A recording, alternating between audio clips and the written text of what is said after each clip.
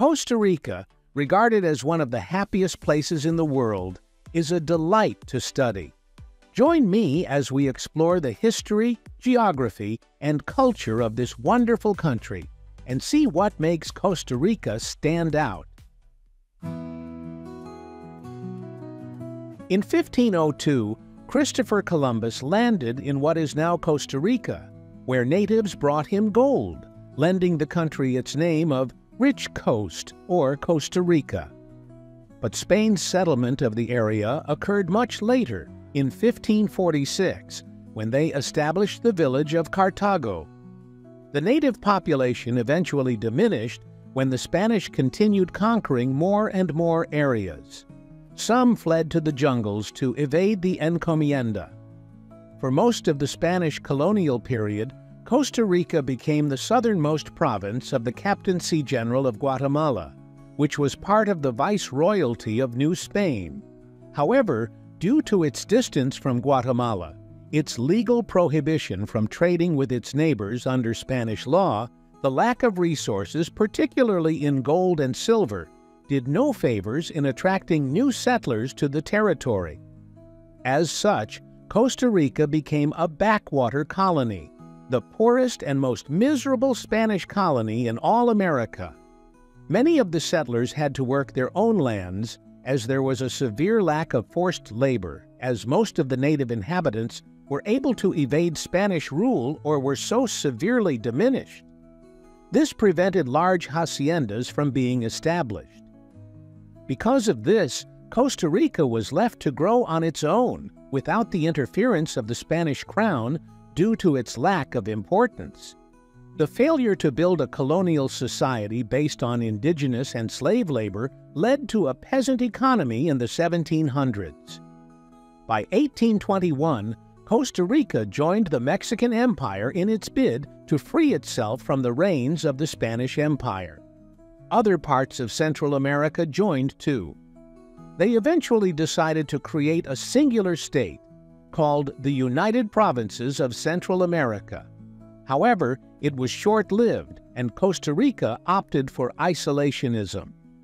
The sudden interest in coffee cultivation amongst many leaders in Costa Rica initiated a trade boom where British traders invested in coffee plantations, which gave Costa Rica an advantage against other Latin American countries when it came to coffee cultivation. Costa Rica was not particularly safe from trouble against its neighbors, as secession and outside involvement plagued the country during the 19th century. This is very apparent with Nicaragua, which began in 1825 and only ended in 1896 through a treaty. The 19th century allowed for the expansion of education in the country, the creation of additional infrastructure, and the growth of the economy, largely propelled by an increase in the export of coffee and sugar. The Catholic Church's influence also gradually declined during this time, and many institutions were secularized. This helped to strengthen democracy as the backbone of Costa Rica's politics and government. By the 20th century, Costa Rica suffered immensely economically. Conflicts within Central America discouraged tourism, one of Costa Rica's leading industries. Furthermore, refugees and victims of these said conflicts fled to the country, straining the economy of Costa Rica even more. Unemployment rose, the price of oil skyrocketed, the inflation rate rose sharply. But after a few decades, the situation in Central America appeared to have stabilized, and by the 1990s, Costa Rica was once again continuing its journey towards becoming a stable democratic country. Tourism was at an all-time high, and the economy was on the rise again. And by the 21st century, Costa Rica would become one of the leading democratic countries in Central America. No wonder people are happy. The name of Costa Rica is an ironic name, as it is not really a rich country. But it isn't as poor as other countries in Central America, too. With a GDP of $69 billion, it can be considered one of the richer Central American countries. Costa Rica's agricultural industry involves the cultivation of sugarcane, pineapples, bananas, milk, oil palm fruit, oranges, watermelons, cassava, and rice. Heavy and light industries include medical equipment, food processing, textiles and clothing, construction materials, fertilizer, and plastic products. There is also a booming tourism industry present in the country, mostly due to the natural landscapes present in the country. It is connected to several cruise lines within Central America and the Caribbean. The flag is made of horizontal stripes of blue, white, red, white, and blue. The version flown by the government incorporates the national coat of arms. The coat of arms is made up of 3 volcanoes, which represent the 3 mountain ranges of the country, a valley between 2 bodies of water, which are the Pacific Ocean and the Caribbean Sea, and a merchant ship, which signifies the country's maritime past. Being in Central America, Costa Rica is known for its jungles. Costa Rica has a land area of 51,100 square kilometers, with the capital being in San Jose. It is a hot and humid place, with a year-round tropical climate. The only 2 seasons the country experiences are the wet and dry seasons.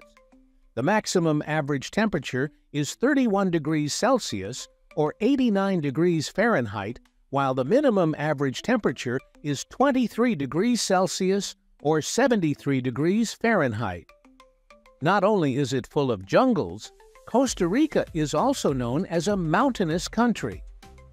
One of the most distinct features of the country is also its highest point, Mount Chirripó, which stands at approximately 3,800 meters or 13,000 feet. Many flora and fauna inhabit the jungles of the country. These include, but are not limited to, tapirs, tree frogs, wildcats, and 10,000 species of plants. Finally, Costa Rica is bordered to the north by Nicaragua and Panama to the south. Costa Rica's culture is shaped by its history and diverse population. With a population of around 5.3 million people, the country is home to mestizos, people with Spanish and native ancestry, as well as native minorities and individuals with Black African descent. Nearly half of Costa Ricans are Catholic, but there are also other Christian denominations present. Costa Rica's culture is influenced by its natural surroundings, with a focus on environmental conservation and biodiversity. Traditional music, dance, and cuisine are important aspects of Costa Rican culture, providing insight into its heritage and traditions. Let's delve into some popular foods from Costa Rica. First on our list is gallo pinto, a beloved dish that is a staple of Costa Rican cuisine. Originating from the country's rich agricultural heritage, gallo pinto is a flavorful combination of rice and beans, seasoned with a variety of spices. It is commonly enjoyed as a hearty breakfast or as a side dish with other meals throughout the day. Next up, we have batidos, refreshing fruit juices made from a medley of tropical fruits such as guava, pineapple, and mango. These thirst-quenching beverages are a favorite among locals and visitors alike, enjoyed as a refreshing treat on hot days or as a complement to meals. Another traditional delight is chorreadas, corn pancakes that have been a part of Costa Rican cuisine for generations. Made from fresh corn and cooked on a griddle, chorreadas are often enjoyed as a savory snack or as a side dish with main meals. For a unique culinary experience, try pejibaye, a fruit native to Costa Rica that is cooked in salt water and served as a savory snack or side dish. With its rich flavor and creamy texture, pejibaye offers a taste of Costa Rica's diverse tropical bounty. And let's not forget about chifrijo, a simple yet satisfying dish consisting of fried pork and beans. This savory delight is a popular choice for casual dining and is often enjoyed with friends and family during social gatherings. We also have rondon, a seafood stew bursting with flavors from coconut milk, herbs, and spices. This hearty dish reflects Costa Rica's coastal culinary traditions and is often enjoyed as a comforting meal on cooler evenings or during special occasions. Let's not forget the influential people from Costa Rica, too. Here are some of them. Juan Santamaria, considered the national hero of the country. Paulo Wanchope Watson, former football player and now football coach who played for Manchester City. Francisco Amiguetti, the famous Costa Rican painter. Clodomiro Picado Twite, who is famous for his work on snake venom and the development of various anti-venom medicine. And finally, Jose Maria Castro Madriz, a former president known for being prevented from completing both his terms by the military. If you enjoyed this video on Costa Rica, you'll love this next one.